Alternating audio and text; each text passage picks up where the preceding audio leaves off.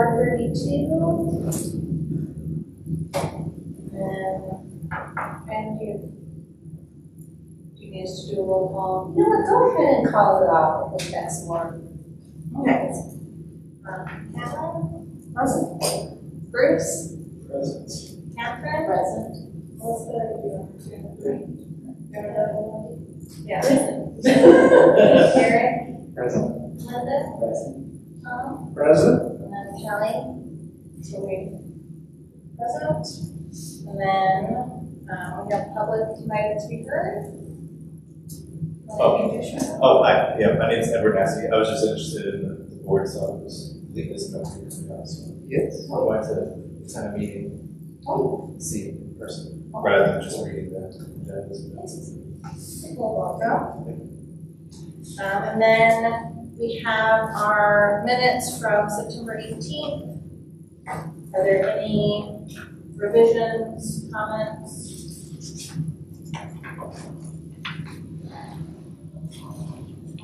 Is there a motion to approve? First, second. All in favor? Yes. And then we're ready to move on to work sessions.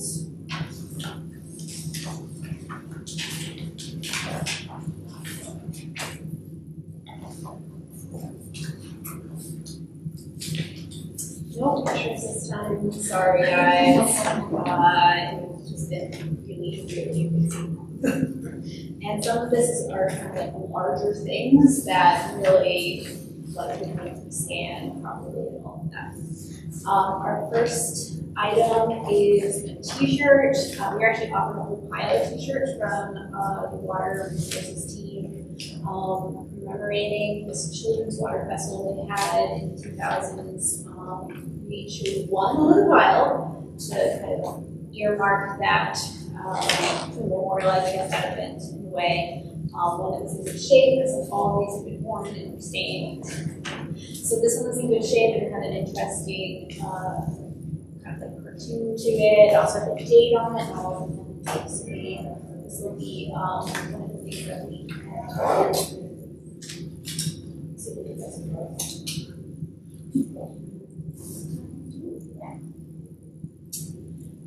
Eric and I visited the daughter of Sue Weiss, who was a painter in Longmont. Yeah, she stopped painting. Just passed away a few years ago. Stopped painting. I don't know if any of you were on board, but Susan Weiss was on the advisory board, but this is her mother, Sue. So she offered us some artwork, and we chose the two following: snow flurries and desert landscape. They are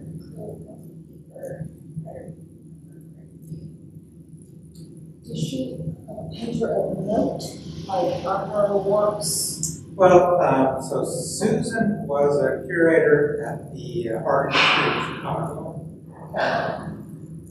And she is writing the catalog or SNA of her mother's paintings.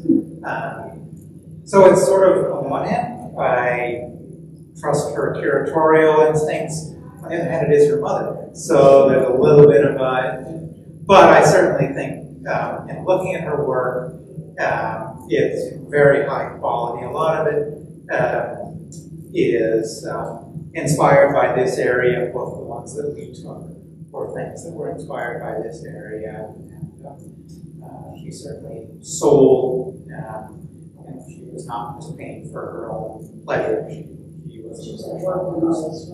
And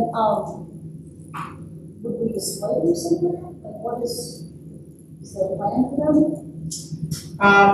We are in the early stages, really, of building a local art collection. So we have one other collection of local art that we did display selections of in the Portal Gallery. So we don't have anything definitive, but I can definitely see once we've completed the expansion, we've got a little more flexibility in our gallery space that we do another like historic local art show periodically. And these are small, they're like this size. They're even like in matting, they're this size, and the actual paintings are about this. And they're not framed, so they're not going to take up much room in storage.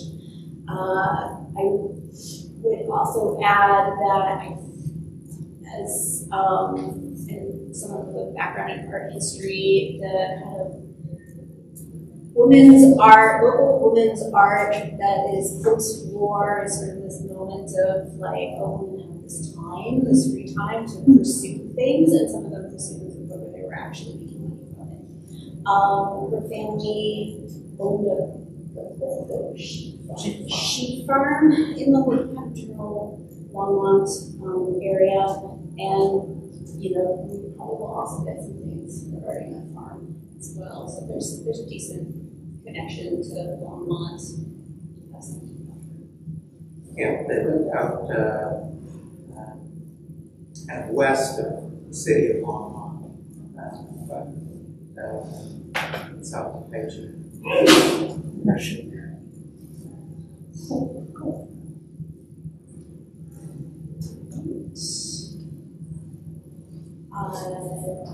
We received an offer of photographs and newspaper clippings relating to Attilio and Lange, also known as Bianca Baggiore. They were opera singers that toured internationally in the 1920s. Who retired here in Longmont. They built 2125 Greenview Lane. I thought these were interesting people that were really cool photos, and she's all kind of dressed in opera gear. They didn't really perform in Longmont, unfortunately, but they had this really interesting story of traveling all over the world, and some of the newspaper clippings are in Italian. Yeah, just interesting things.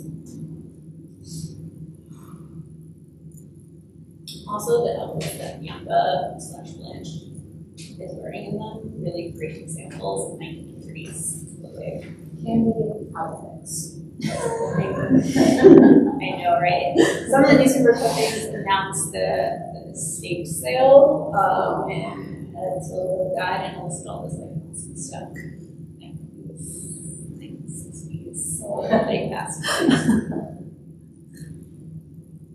This was a very large donation.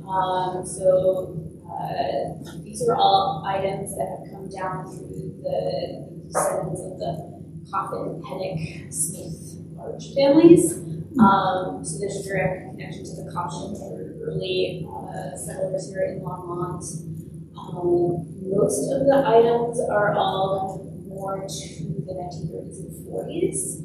So there's a whole packet of photos of the 75th anniversary parade. There is also corresponding film, which has been digitized on CD of that parade, which is pretty interesting to see all those basically pictures come to life. There are some pictures of a large snowstorm, of flood, events in Roosevelt Park, family members. There's a great photo of the prisoner of war camp that was at the Great Western Hotel that we hadn't seen before. There are also reels of the Pet and Doll Parade. There's one in the 1930s where the little kid is dressed up as the, what's the striker's name? Let's see. Striker. The sit-down striker. Johnson. Genevieve Johnson. Of course, that helped me date the film. Of course, that must have been happening that year. Little kids who didn't dress up as her. There is also some really awesome scrapbooks. Mildred Smith, her father owned a monument, like a gravestone company out by Mountain View. Cemetery. And where Walgreens is now, where their monument shop was. And there's pictures of that. But she attended CU and kept everything that she collected. So there's a lot of things related to various social groups, concerts at the Mackey Auditorium. There was one from Helen Keller came and spoke at Royal Longmont. So just lots of really cool, interesting things. And then she also, I think this is the one earlier, when she was in high school or something. 1909 scrapbook, which it's like a composition book that she's kind of all of these like magazine like drawings of women, like fashion drawings. There's all these ideas about how to care for a baby, and like what's in style, what's no longer in style. She can see all these little handwritten notes next to what she's put out. And then there is a photocopied diary from Ellen Coffin-Pennick. She, it's all handwritten, and it's like we don't know where the original is. They didn't know where the original was either. But with her name, this is not something that we already had. So I would be looking for someone to help transcribe that, because it is all in beautiful cursive. And also great photocopy form too. So it'll be a challenge to read that.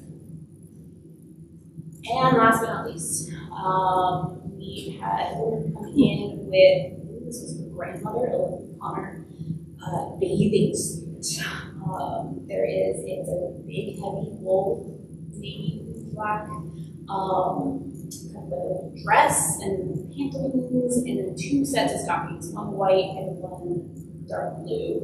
And they're kind of like hand-knitted, they're very beautiful. Great example of what women wore bathing in the early 20th century. She was born in Vermont, but she moved here in her youth, went to Longmont High. Of course, we don't have a picture of her, but, or at least in the outfit, but she did have a lot of picture. As far as we know, we don't have a bathing suit of this style.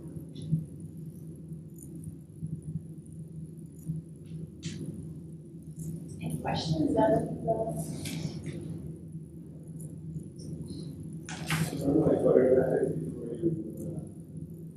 way? Yeah. Yes. I'd love to see some. I know. Welcome to come upstairs afterward, and I can pull out here? some of it. Yeah, everything. All of this stuff is here in my office, archival area. I have a question about the film. What is that? They're actually physical film reels in the places. What do we do with them? It's hold on, it's film reels. We get them converted. He converted them about in 2010, and did admit that he didn't use the highest quality, most expensive, and also was 2010. So he did. So there, in this is 2 CDs. Now, granted, he also said that he basically took a whole box of these films. Well, he only gave us 3, but initially in 2010, he had a whole box that someone looked at some just. And he just brought it to this digitization place, and they just did it in order of which they pulled it out of the box. So it is a little bit like Whiplash of a parade, and then clearly like Easter footage of the family in front of their house. And then it will be like a road trip out east somewhere, and then like a parade again, and it will be maybe the same parade. So we have to kind of piece out exactly what is in that video. And having the original film, if we wanted to do another digitization effort, having the original to go back to this is great. Do you remember, is it 8 millimeter or 16?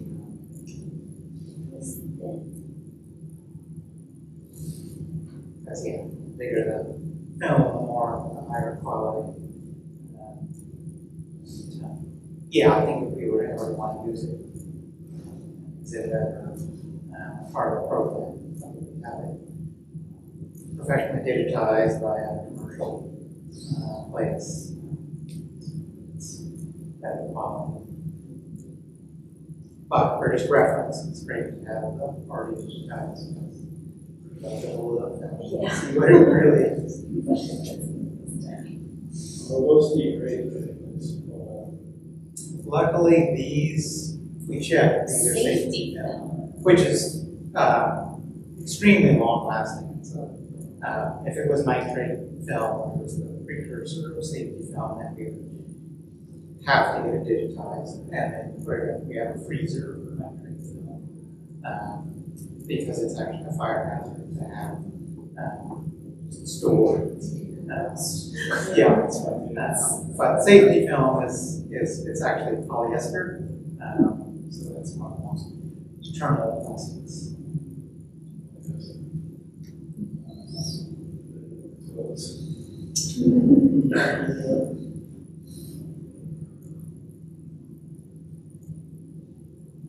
Are there any other questions, or is there a motion to accept these possessions?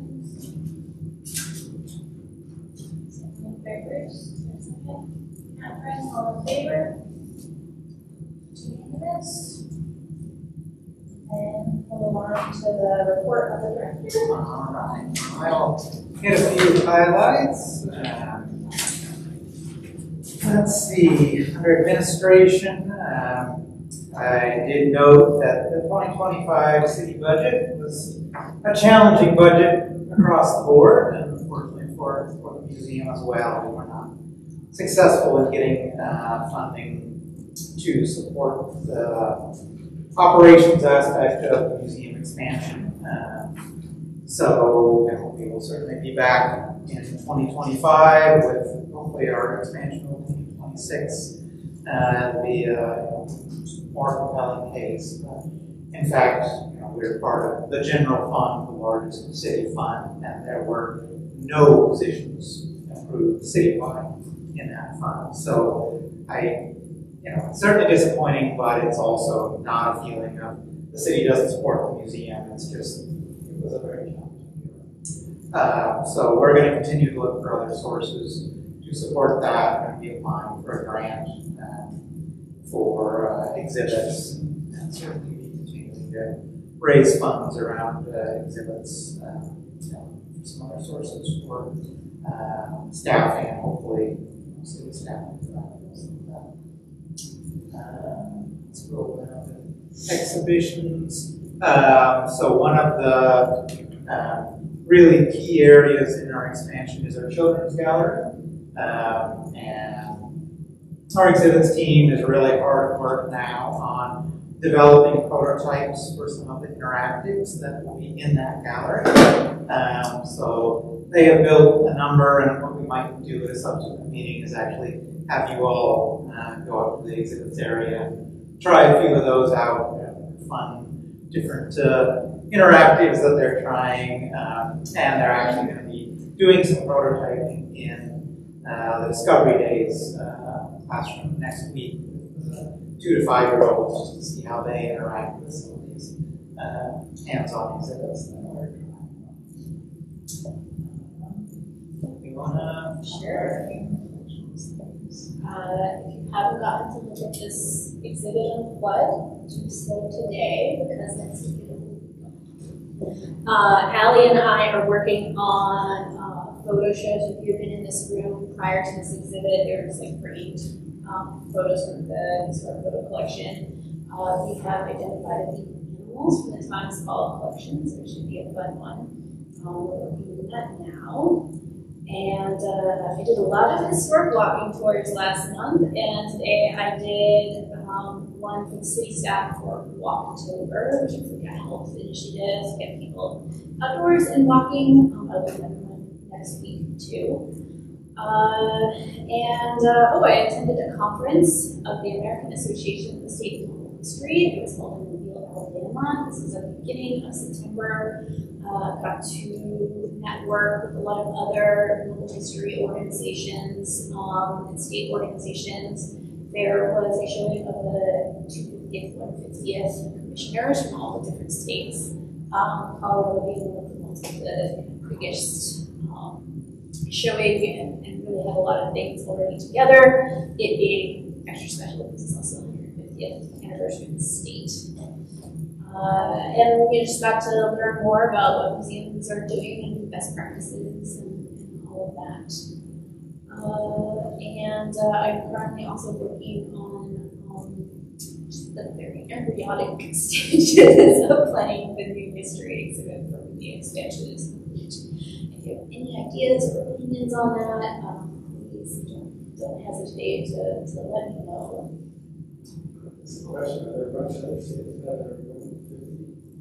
No, there's no other 150, but everyone is gathering for this, and I centennial. Semi-quincentennial. 250th anniversary of the Declaration of Independence is the big nationwide one. But yeah, a lot of the western states are kind of, well, we'll figure it out later. But Colorado, since we got the double anniversary. Yeah, it's basically us and like all of the eastern seaboard. So Rhode Island was there, New Jersey was there, Massachusetts. So they have so many museums after the Revolution that them to celebrate or commemorate. They've been at the station of, necessarily just celebrate in the way that they did in 1976, but commemorate and acknowledge the not so great parts of history as well as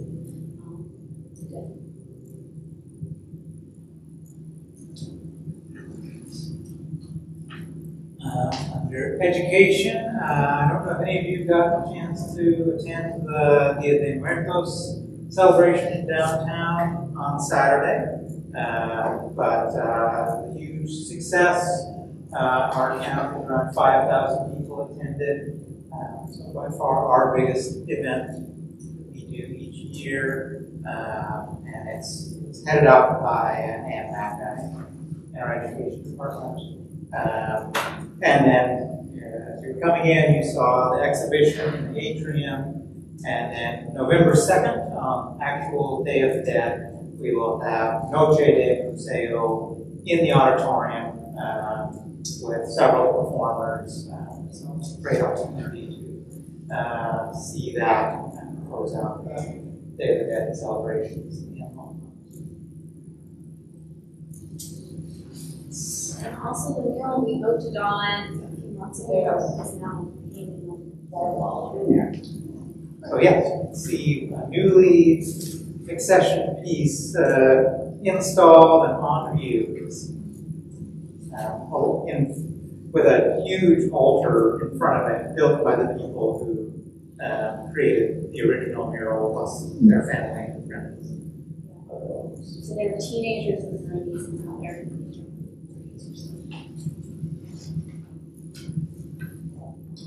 Scroll down to places. Now, photos. So, Art and Public Places, along with education, headed up a community paint by numbers project that was done in both Art Walk and Rhythm at Roosevelt. So, see the photos. They did 5 different canvases using the same design in different colorways, and then they were painted by the community at these events. It was a really fun community project. One of the things I really liked is a lot of times when we're out at these festivals, kids will come up and do whatever activity it is, but adults will be like, oh, that's what kids have to do that. But this one, kids would come up and do it, and adults would be like, oh, this is a piece of art. I can do that. And of course, some people were like, oh, art, I can't do that. I'm like, look, come on, it's paint by numbers. Here. And so people just really, they got into it. Some kids got really into like, I want to do this entire huge area. It was a really fun activity that I think we will probably reprise for some of our future festivals. Let's see. Auditorium programming. We have kicked off our fall programming. We'll have tomorrow night is in-car program on atmospheric rivers. It's a free program. Check it out. And then we started with free concerts out in our courtyard. There's also been several paid programs and some collaborations with the library as well.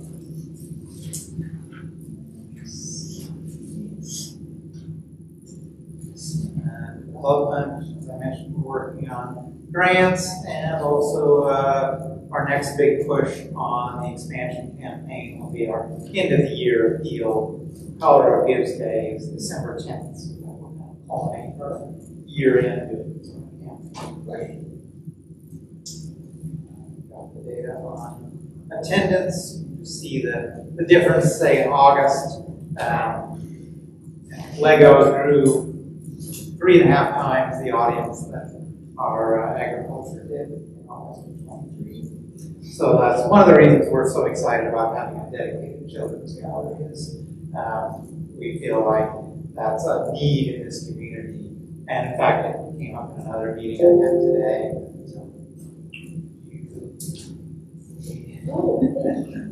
So, Oh, sorry. We get it. Go fast. And then I think the last thing I will just mention under volunteer and evaluation coordination is the volunteer appreciation basket. Many of you were able to pick up your basket. Yeah, that was all coordinated by Courtney Fletcher, our volunteer evaluation coordinator. So thanks for all that you do on board. We don't say thank you enough, so thanks again. Really appreciate what you do and your role out there. Who's my report? Anybody have any questions? Under administration, level 1.3, it talks about you were hoping to submit the phase 2 of the museum expansion in a few days. So I just wondered, are we ever going to see that as an advisory board? Oh, in terms of, I can pull up the plans on that here.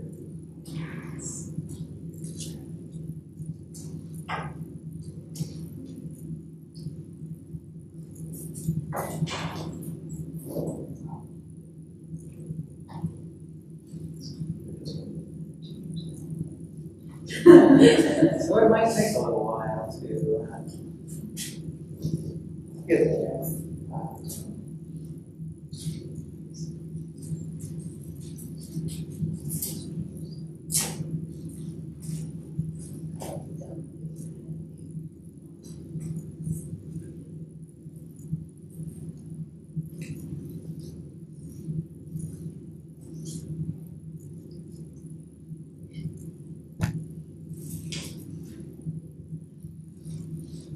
We'll work on getting that downloaded, but I'll walk you through the basic expansion. Well, sometimes it's just helpful when we're talking to people in the community to have a better idea of what's going on as far as the expansion. And I know it's changed a few times. Yeah, we're pretty dialed in at this point since it's been submitted once to the city. Yeah.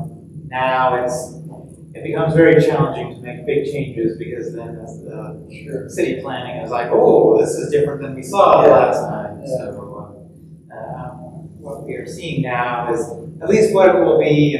We will send it out to bid probably early next year, and when it's come back high, then we may have to do some rethinking. But at this point, our plan is. And then under development, what's our remaining goal? We've got about 900,000. 900,000.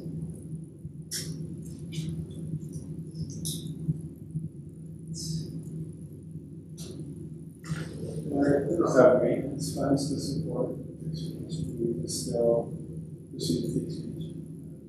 Yeah, we will. Our plan is certainly I think it's unlikely that the city would not fund kind of the really basic fundamental operations where our challenge is funding for the additional staff that we would need to fully operate. So probably we would do, rather than changing exhibits more frequently, we would be changing them, like we do now, once a year. And maybe having times when the gallery is dark, the capacity to do additional staff. I'm still, very hopeful that we will get staff operate the building once it's open.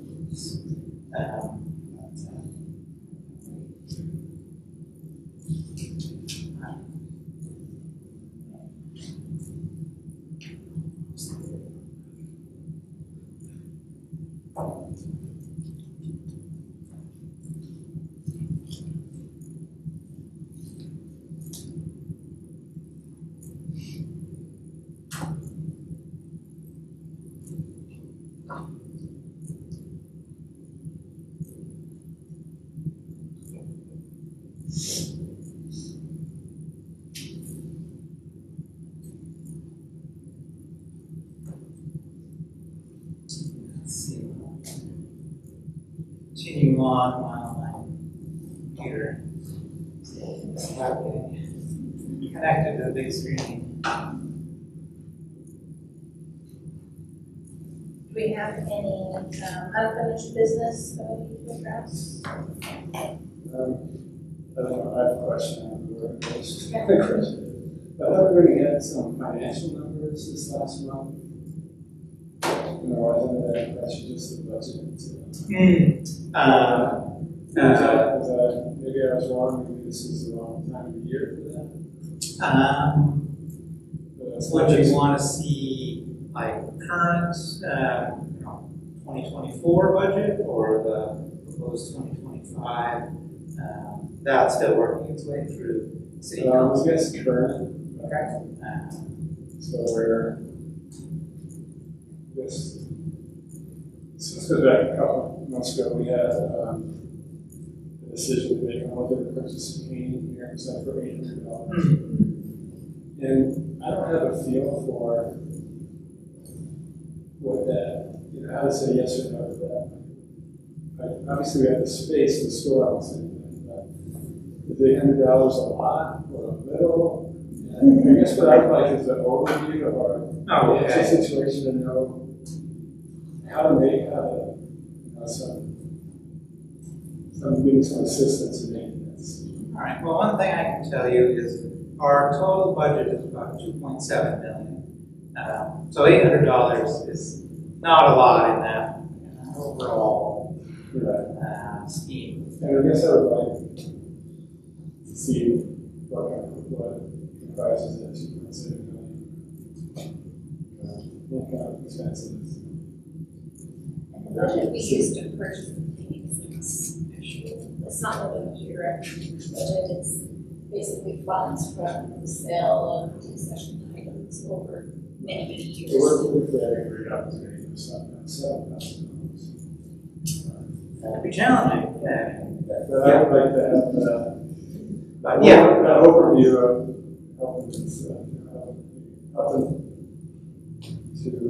helping me decide how to go.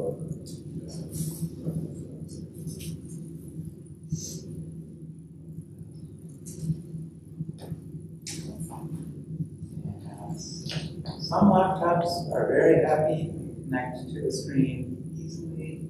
Well, you could always put it in the package for purchase. So yeah, I can definitely share our budget, and I can share where we are as of October 7th. Last time I Like read. that, And the plans, yeah. It just helps as a board member, I think, to have some basic information, so when you're talking to the public or friends or whoever, you feel a little bit more informed than they. That's really good.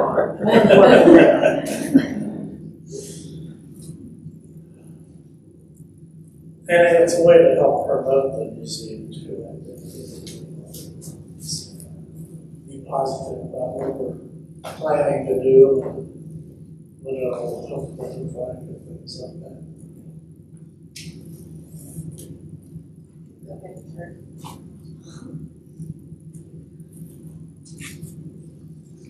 And then we had under new business, the American Alliance for Museum Survey Awards. Yeah, so we can do that does everyone have the paper version of that in front of you? So this is an annual survey.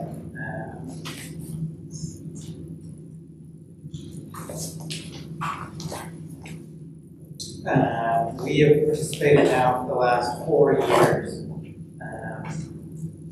It's done, so the first page is the title, and then they have,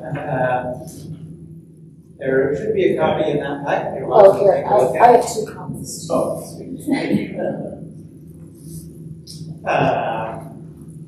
So on page 2, it just kind of describes the overall purpose of this survey is to understand who the audience is, how our museum compares to other museums, and then there's kind of a broader look at society and how museums are responding to issues in the community and how the community and both general audience and specific museum-going audience are comparing.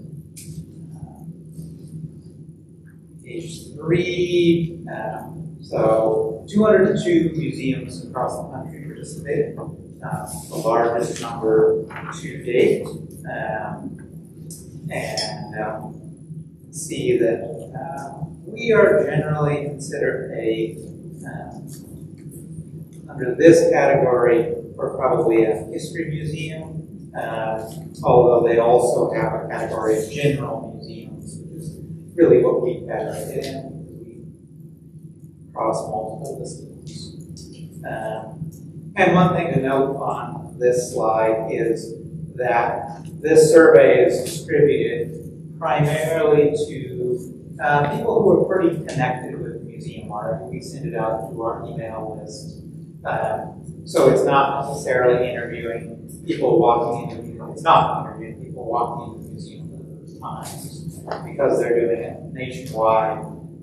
They do it as an email survey, and you'll see that in some of the results that they reflect more of the very frequent, very connected visitors rather than the more casual visitors, and they address that. So then the next slide talks about, because they realize they are getting a sample that is very active museum goers, they also do a separate survey nationally of just U.S. adults, and they ask the same questions. And so there's a comparison. We had 227 people respond to a good sample size. And we go to the age of the respondents. So they give 4 different data groups. So the brown is all people who responded to the survey sent out by museums.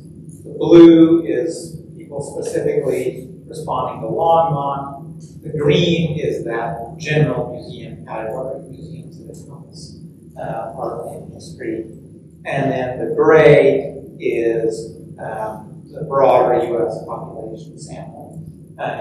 So one of the things that you see on this one is that we are similar to many other museums across the country in that the people responding to the survey tend to skew older than the general population.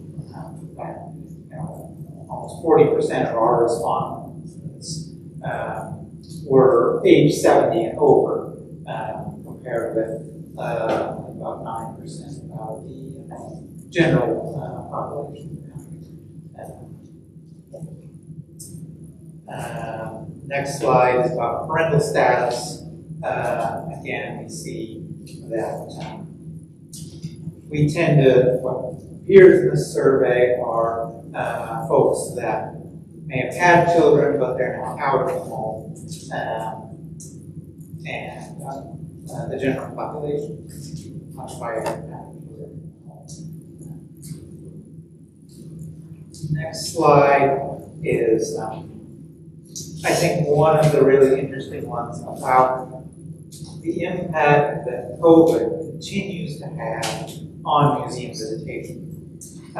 So you'll see the 2020 survey, I think I don't know if they mentioned it in these slides, but they did that survey in like February of 2020. So it is sort of the perfect snapshot pre-COVID, because it was completed just before COVID.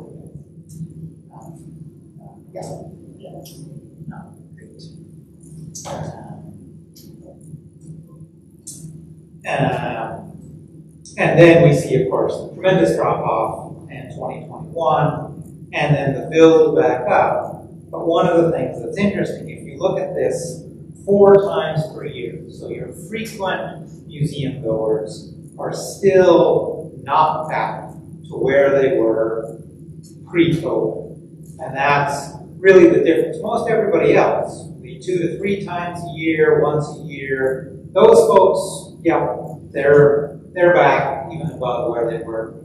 But your really frequent visitors are still not quite back. So museums, particularly, and I think we are seeing it not so much in our gallery visitation, but in our auditorium programs, where we tend to see folks that come for mini programs. There's not coming as frequently as they were. Go to the next slide, talk a little bit about why they visit.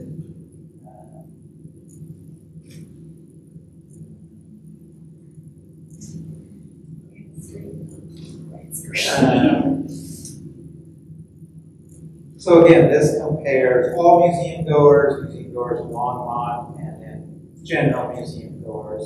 Longmont generally is similar in most categories. They're a little more likely to come to us because of interest in learning and curiosity, and a little less likely to come for respite. And that is not surprising. Folks that come for respite to a museum are often coming either to botanic gardens or an art museum or something where they sit and commune with nature or art, versus art museum. It's a little more active and doesn't tend as much to respite. Next slide, about what the museum does well. So a couple of areas here where we are significantly different than other museums. People really like our programs. They really like our special events, again, compared to the broader museum sample and the general sample.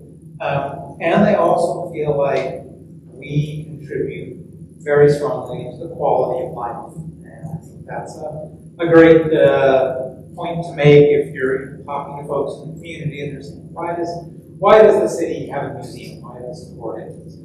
People see the Longmont Museum as contributing to the quality of life in our community. On the next slide, we see that people really, the major one is the third one over exhibits changing more. That's something that we've struggled with because we have only the one gallery, and so it can only change not many times a year. So with our expansion, we will have more opportunities to change exhibits.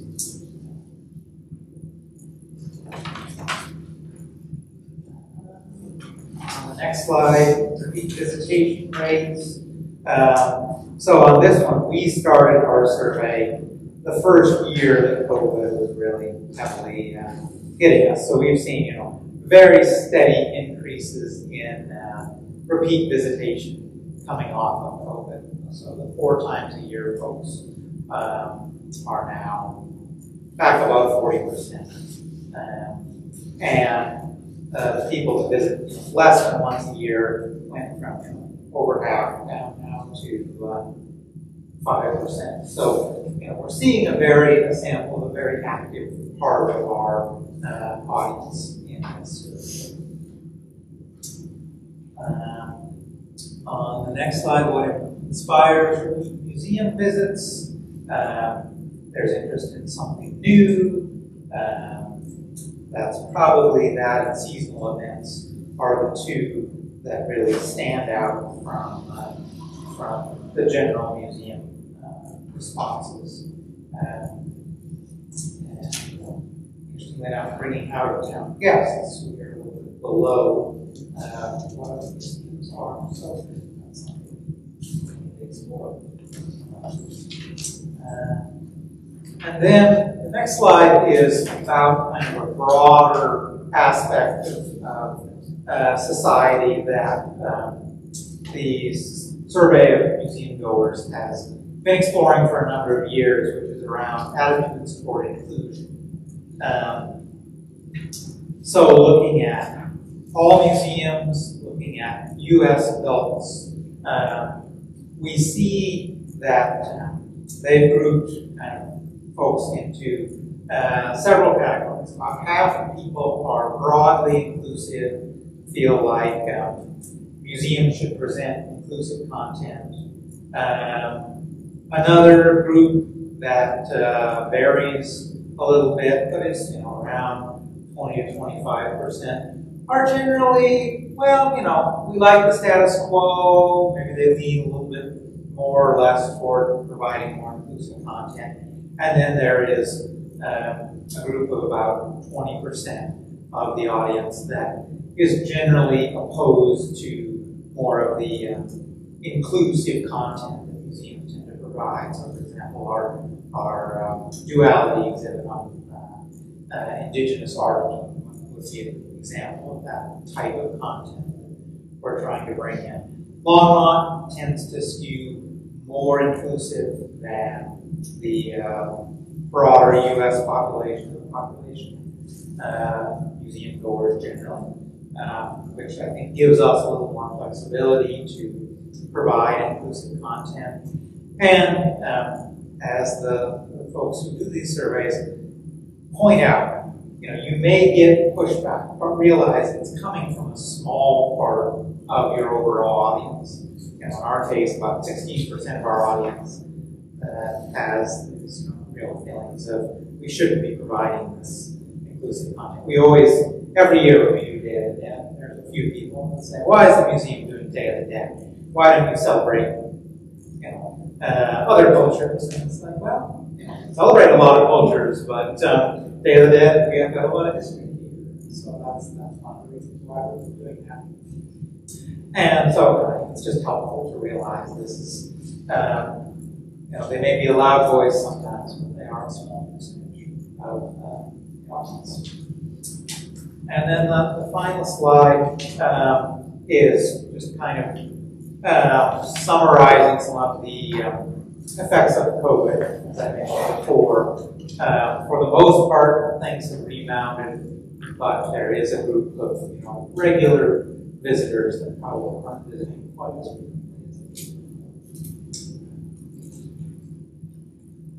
And then some final thoughts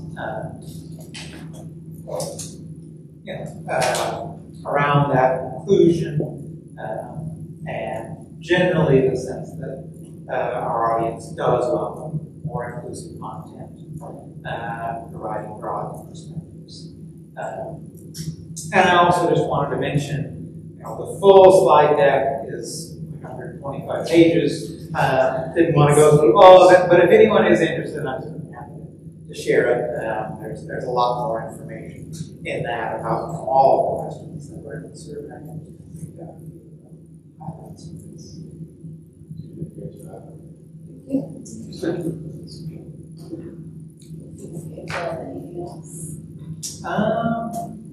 Let's see if you want to go on Teams and we can pull up. Go under the museum staff. Yeah, museum staff, and scroll down to MDP, health plan, and under files.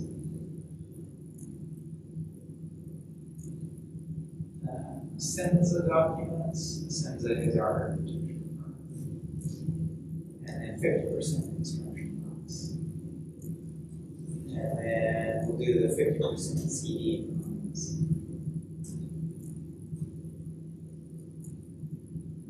So, yep.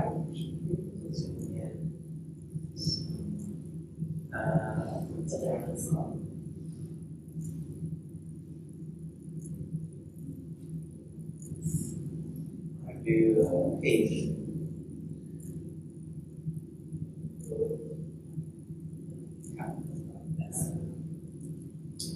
And again, 126 pages. Let's go. Okay, here's a good one. So, Joanne, do you want to just, the light switch is right behind you?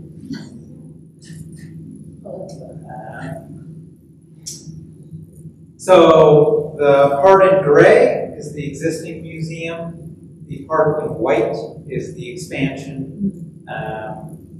And you can see that we are also, then that sort of gray speckled area is the part of the site that will be affected by the expansion. So it will impact our front entrance, our current entry drive, and a portion of our parking lot as well. So once construction starts, we'll lose about half of our parking for the period of construction. So we are working on to try and mitigate what's going to be expanding the dirt. Is that what this is here? So yeah, that part that goes north off the page is dirt. And what's the time frame for completion? So we are hoping, and this again depends on completing fundraising and getting through all the city approvals that we Well, I mean, once you start. we would start in construction in May of 2025, and their estimate is about 14 months construction time. So finish up late summer of 2026. Is that a single story? Yeah. Okay, that's what I thought. Might go through to a ways down for. Oh, this one actually isn't too bad. It's a little chunked up with architectural stuff.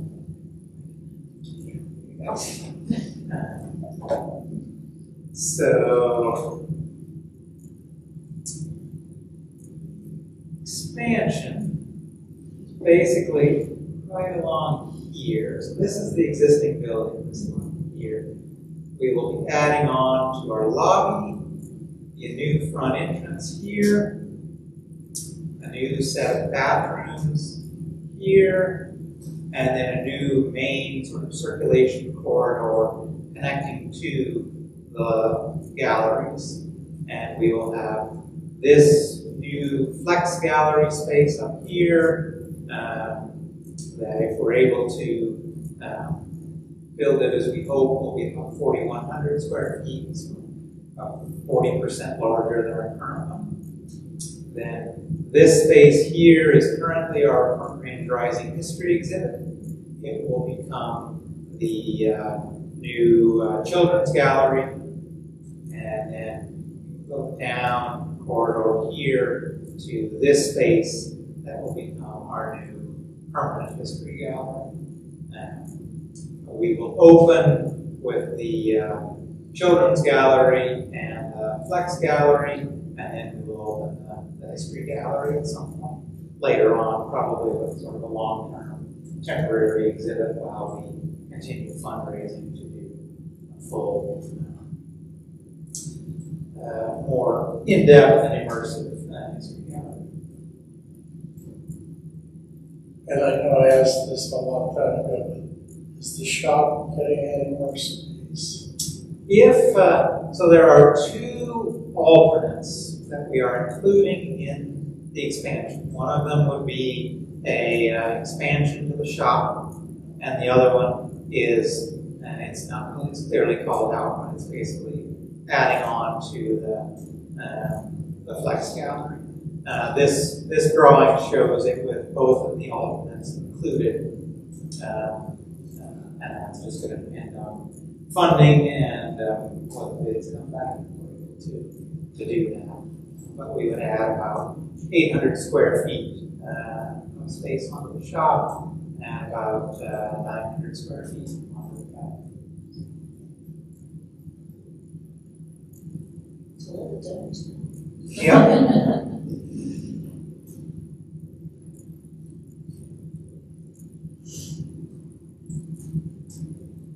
And if I remember, we had, this is going way back, there was plans for expanding or having a cafe. That's eliminated. Yeah, that both cost, and we did an analysis with a consultant on whether a cafe was really sustainable at our level of visitation. And they basically said, well, you know, a cafe is probably what, if you wanted to provide food service, what you could do is have kind of a grab and go type counter. So there's, you know, certainly an option to do that if we, you know, find there's a lot of demand because our gift shop will be larger. So refrigerator with some ready. Sure. We did actually stock some of those for a time in our gift shop and really didn't find a lot of consumer demand for them. So our sense is we probably at least won't try that out immediately. But yeah, just the cost and like the foot traffic just. And how many square feet are we adding? Adding about 6,000. 6,000. Between the gallery, bathrooms, hallway, and lobbies.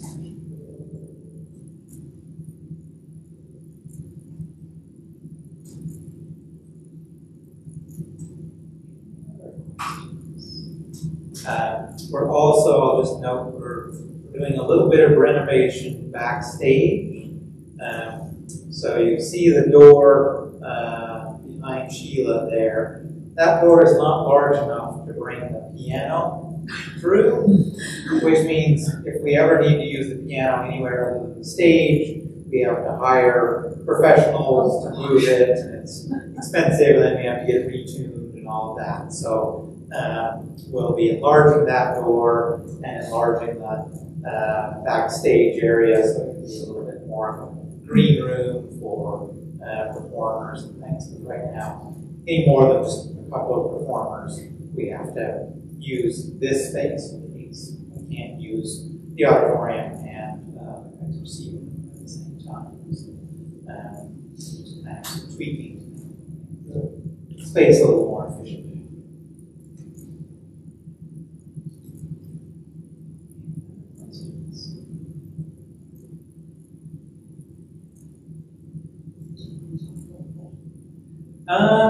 Given that it's 5:30 and I don't really have the budget in quite as neat, presentable form as this, I will send out a budget so we can, and I'll put it on next month's agenda to go.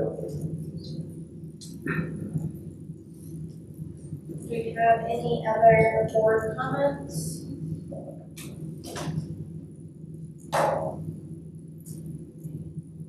Is there a motion to adjourn? Sure. Is there a second? I'll second. Okay. We all second. All in favor? Shockingly unanimous. We will call the meeting to an end at 5:31.